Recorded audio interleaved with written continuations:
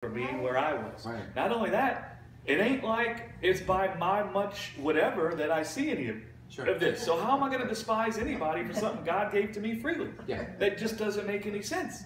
I can't point to what I've done. Yeah. Do you see what I'm saying? I can't point to that.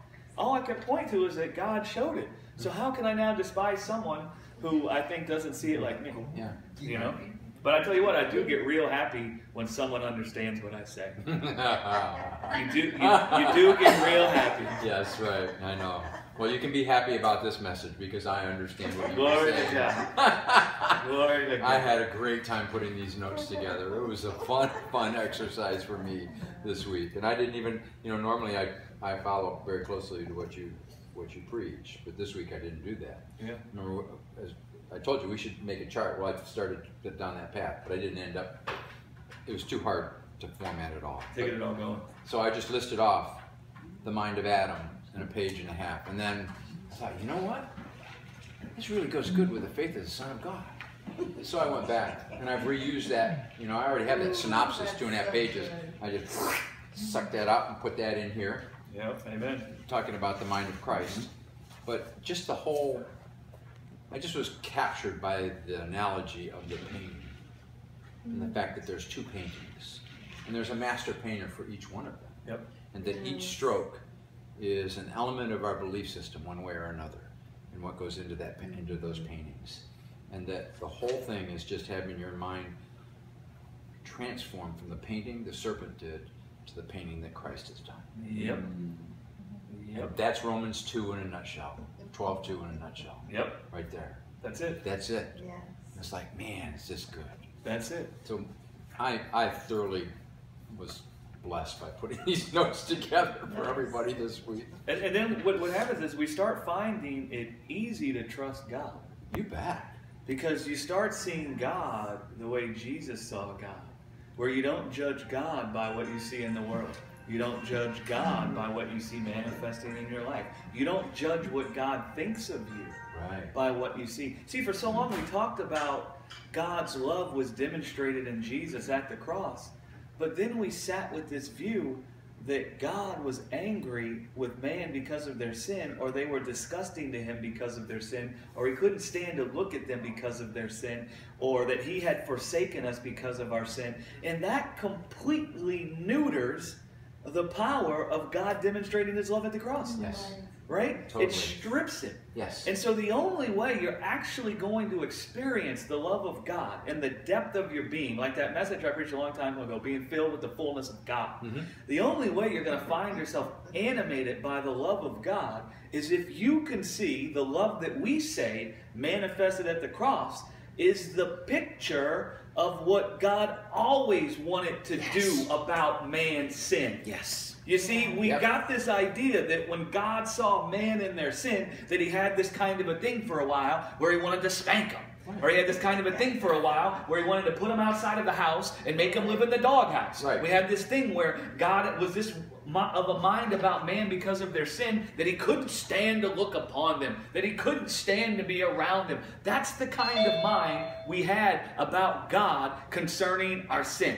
Right? That he had to give us the stiff arm, that he had to turn his back on us. But at the cross, God revealed what he always felt in his heart to do about man's sin. Do you know what he felt in his heart to do? I'm going to come, I'm going to take their sin upon myself, I'm going to take their death upon myself so I can absorb it into myself, and I know that in me is a life that swallows all death and darkness, and then I can swallow up their death and their darkness. Right. And so the cross is the manifestation of what was always in God's heart about our sin and how he wanted to deal with us based on it. Right? Yes. Yes. It's like my older brother. Yes. When I was a freshman in high school, I couldn't fight any of my own fights. Because in the day, my older brother heard there was going to be a fight coming to me. There was going to be no scenario where I was going to fight the fight, or I was going to take on the beating or get jumped, because he was going to be there and he was going to come and deal with it. Right? Yeah. And it's like that way with God.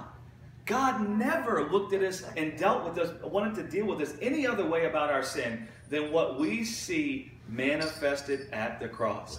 That's what was always in his heart. Let me come and die. You want to know what God thought about man when they ate from the tree of the knowledge of good and evil? Let me come and die away their death. Let me come and absorb their suffering and their pain. Let me come and enter into their darkness. Let me come and take vengeance upon that which is killing my people. Let me come and destroy what the serpent has done. That's what was always in his heart.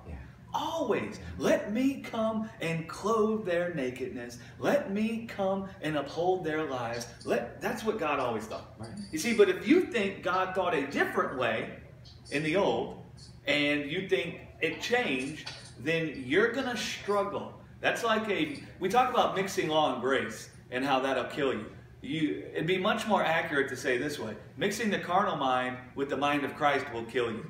Right. Mixing the carnal mind with the mind of Christ will negate the power behind what God said and did in Jesus. You'll see the events happen, but the word behind the events, or the heart behind the events, will become tainted. Yes. And it's the heart behind the events that contain the power to fill a human's heart with the love of God. It's the heart behind the events. And that's what I think I said that the message 2 weeks ago. But the serpent said, once God did what he did, I can't stop him from doing what he did. But what I can do is I can insert my mind concerning what he did, and then they'll think about what he did through my wisdom. Right. And then that will negate the power of it. Yes. Right? That's what he did to Adam. He just repeated it. That's exactly right. Because God comes and lays down his life for us. He comes as the Good Samaritan. He comes to love those who stood opposed to him. He came to love man, and they nailed him to a cross, and he still loved him.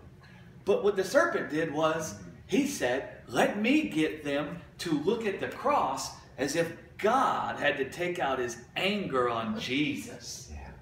Now he gets us to look at the cross as if it's some kind of a picture of God's anger towards man because of their sin. Let me get them to think that the cross is God having to forsake Jesus because he's so upset about man's sin that that's the only way he can stand to accept them. You see how that taints a heart of love? Absolutely. And now we look at Jesus dying on the cross, and we see the heart of the Father behind it as being the mind of the serpent. Right.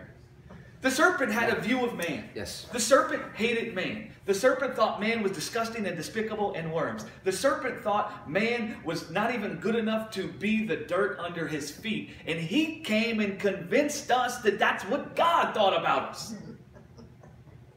And that everything God did in Jesus was so that God could paint us or clean us up in a good enough way to where he could then accept us in his house.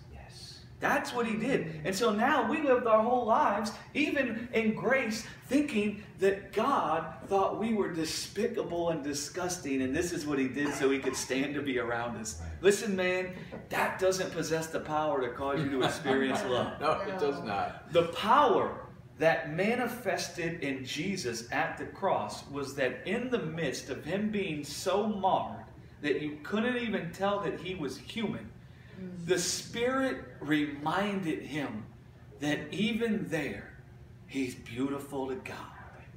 That even there, God sees so much beauty in him that that beauty is going to compel God to come and claim him as his own and pick him up out of the grave and take him back into his house and seat him at his right hand. Yep. And see, and Jesus knew that. He saw the sin and the death and the darkness manifesting in his body, and he was able to see that in light of this, the Father still beholds beauty in me. I'm still the apple of the Father's eye. The beauty he sees in me has not changed.